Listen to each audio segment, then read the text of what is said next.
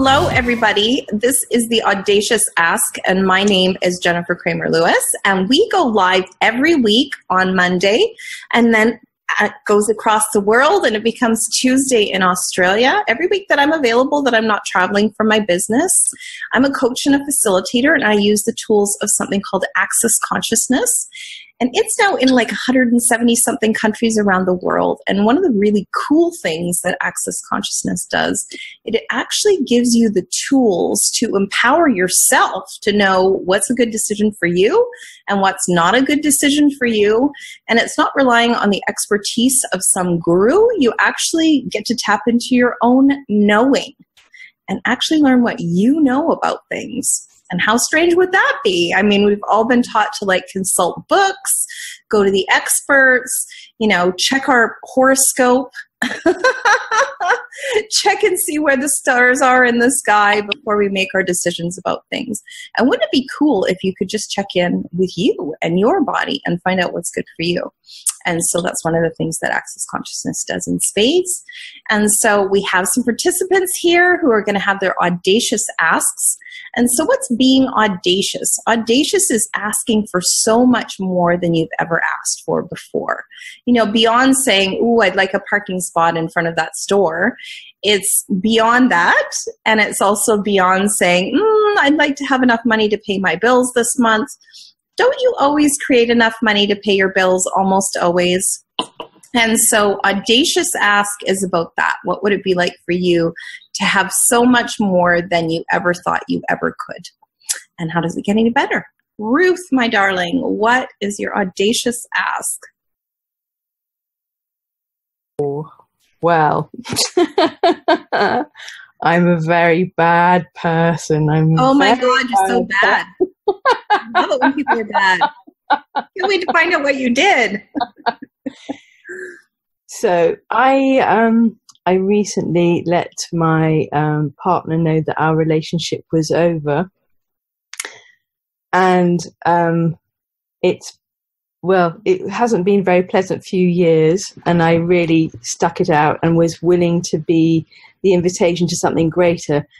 And this is by the by. This just popped up. Like, it's not the first place it's happened where, even though I've been super clear with my language and repeated it over and over about what works for me and what doesn't, there are two relationships that I've had where this person has claimed to not have heard me once say those things. No, they were too busy looking at your beautiful face. They were like, I just want to kiss her. You are so kind. That's really sweet. So think about that. Like, how many relationships have you been in with people, whether they're platonic or not, where the people are just mostly looking at how beautiful you are, or what cool things you have to say, or like what neat things you're going to do next. And they think, oh, well, I'll do anything. I'll say anything to have her in my life, until it becomes not sustainable for them to, do anything or be anything so that you'll stay in their life. Yeah, plus all the unconsciousness and anti-consciousness that was really... Just a tiny bit. So I suppose my audacious ask is to be me all the way through this, because in the last couple of days, I've slightly lost myself in this process. And, even the day before, I had the most phenomenal day. I was so me, so much ease with being me and creating great stuff. And now I'm just like, so my audacious ask is it would be a really great possibility to out-create judgment and all the other crummy stuff that takes place. Mm-hmm. Like, do you get what I'm saying? My audacious ask is totally been there. Yeah. Yeah. So here, well, let's do something with your body instead of going all cognitive on this one. Cool. Okay. So check into all of the cells in your body. I'll trillion, million, jillion of them. How many of them have switched themselves off so that they don't have to deal with this? Yeah. Okay. So cool. So what invitation can you be to them that you actually aren't going to deal with this? You're going to choose something different that's light and bright and fun for you. Okay. It's starting to turn back on again. So turn them on. Just like a little dimmer switch. Just turn them back on again. On. Faster, faster, faster, faster, faster. Okay. And then when cells are under stress, instead of being nice and spherical, they go like this. Yeah. So invite them to open. Open, open, open, open. Okay. And then the interstitial fluid. So the fluid that goes around the cell, no matter what shape it is, that gets kind of stagnant when we're under stress, because it's a secondary function. Cellular respiration is a secondary function. Like if adrenal hits, what happens is all of the blood goes to your arms and legs so that you can either run away really fast or beat somebody up, or some combination of running away and beating people up at the same time.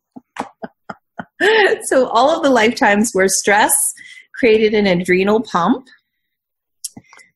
check into your adrenals and say, it's okay. Nobody's chasing us. We're doing all this shit ourselves. Thank you, adrenals. Thank you, thank you, thank you. Okay, and your guts, what happens is all of the blood runs out of your guts too, because it's running into your arms and legs. So you just invite it back. Maybe put your hands on your belly and say, it's okay, blood, come back. I really do need my secondary brain called my guts. Just breathe. So all of this, everywhere you're under stress, you don't want people to judge you for being a flitty woman who would be willing to run away from such an amazing partner. So you're creating situations where people are actually judging you because you become this giant black hole of judgment. You have the judge me written right across your forehead. Everything that is, all the decisions, conclusions, and computations that you've made to never be that person. Well, you just try and uncreate them all. Yes. Good and bad, right and wrong, PUD and POC, online, boys, shorts, and beyonds. So as far as we know, this is the lifetime where we get to fly to Russia, be the ringleader of fun, go. Ruth and I are creating a class in England right now where we're going to go away around to all these amazing sacred sites and do some like body work and do the Access Consciousness tools in England. And so think about how excited you are about this class that we're creating together. Yes. I know how excited I am. Yeah, it's really. It doesn't match that creation energy. This can get out. You're like, no, you do not match the creation energy.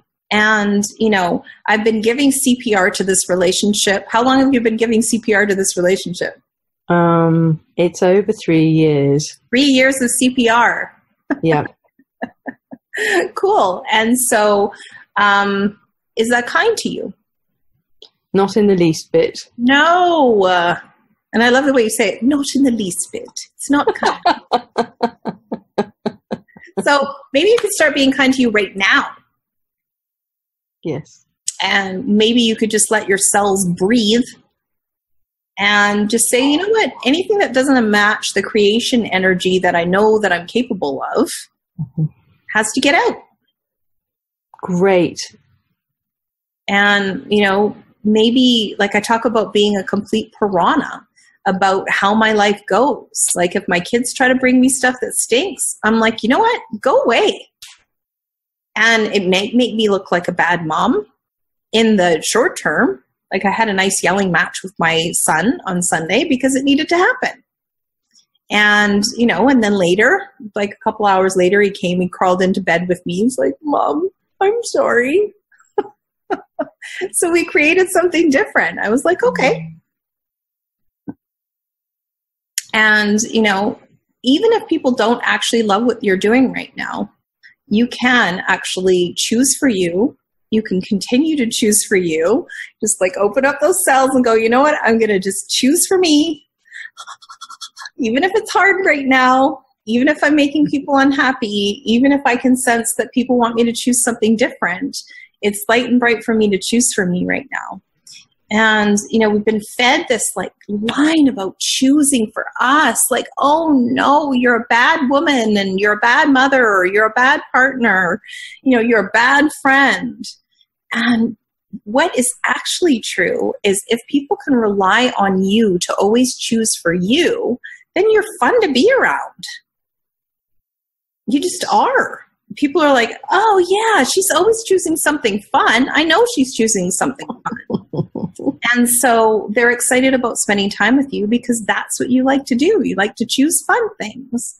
And, you know, most of the time when you're not choosing for you, it's a shit show. Nobody wants to be around you except for the people that you're choosing for, you know, the people that you're facilitating. Everybody else is like, oh my God, I don't want to go to the shit show house. You know, we've all had friends like that where you're like, oh my God, I really wish you would choose something different. And, you know, there's only so much facilitation you can do to somebody who's, or for, or with somebody who's, you know, dedicated to choosing a shit show life. And so you're not dedicated to doing that. You're dedicated to making a choice to choose something different. And so, you know, like, can you give yourself a high five? Yeah. You're doing high five. Give yourself a pat on the back. Say, hey, yeah, we did CPR on a relationship for 3 years. I've been kind there. It's probably a lot longer. All right, that's enough. Yeah. Let's call the time of death. Yeah. Wow, yeah. Yeah. Yeah. Well, I'm sure you're the only person that's given CPR to a relationship for 3 years. Everybody else gave it 5. Poke.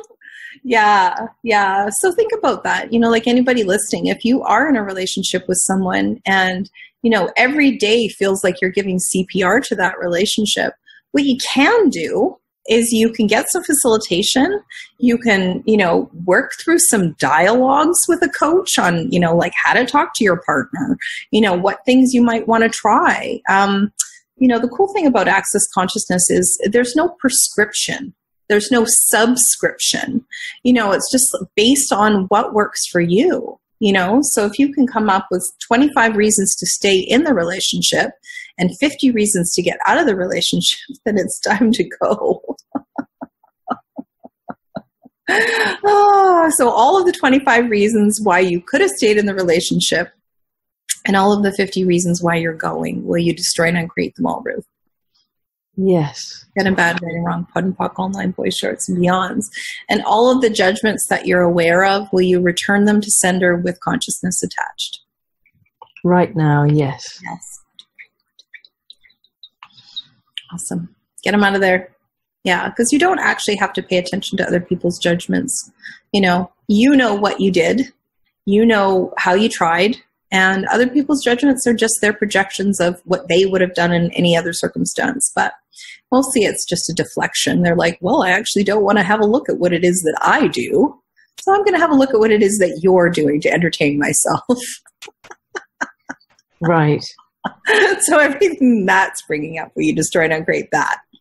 Yes. Good and bad, right and wrong, PUD and POC, online, boys, shorts, and beyonds. Nice. Yeah, Cassie says she did CPR on her relationship for 16 years. I'm getting her a t-shirt that says, I never quit. Oh, that's so funny. I love it. Thank you, Ruth. Thank you too. My pleasure. That was the audacious ask. And so if you're listening to something here and you're like, wow, that's really interesting, I would sure love it for you to come and have an audacious ask with us next week. We go live every Monday or Tuesday as we go across the globe, and you are invited to ask more audaciously, and whatever that is for you. You know, what would it be like for you to have a little too much of something in your life? I love it when my clients ask for way too much. So I'm going to bring everybody on just now. And before I go, boy, I am creating these invitations for people to meet me in all of these gorgeous places across the globe. So if you go to classes.jennifercramerlewis.com, you're going to see all of these invitations start to pop up. And I wonder what it would be like for you to join me in all of these gorgeous places around the world. Or don't. You can just stay at home if you want. Poke, poke. All right, everybody. Bye. Thank you so much. Bye, Jennifer. Bye. Thank you so much. Bye, guys. Thank you. Bye. Beautiful.